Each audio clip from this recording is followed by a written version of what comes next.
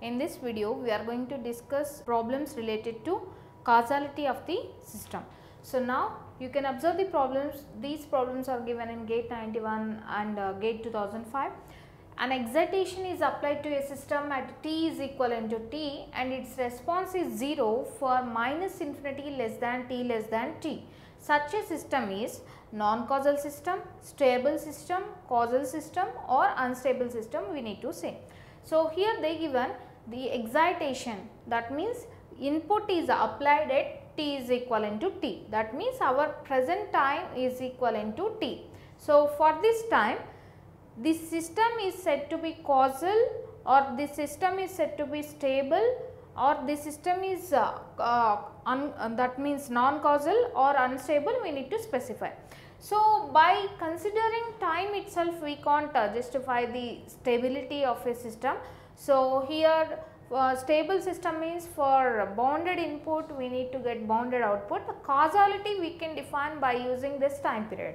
So, for this present input, so here your response is going to depend upon your past input or not, you need to see. If that is dependent upon past input, that is not said to be causal. Whenever a system is said to be causal, whenever our response for a present input is dependent upon present and future inputs, present and past inputs, then that is said to be causal, otherwise that is said to be non-causal system. So, here for our present system, present input is t and your system response, the system response from minus infinity to t, it is considered as 0. Now, so an excitation is applied to a system at t equal to t and its response is 0 for minus infinity to t, such a system is they are asking.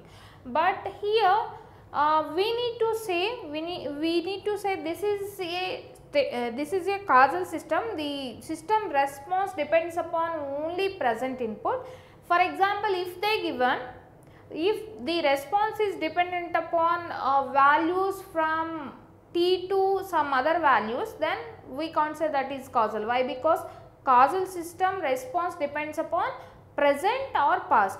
Here even past values also not going to include, this only depends upon present input. So, system is said to be a causal system. Which of the following can be impulse response of a causal system? So, this is given in 2005. So, here always your value must be, your response signal must be a right sided signal to get causal system response. So, here you need to consider this signal. So, a system is said to be causal means it needs to depend upon present and past inputs. If that is depend upon present and past inputs, you are going to get right sided signal. So, that means this signal you are going to get, this is causal system. For example, anyone given you response of this system.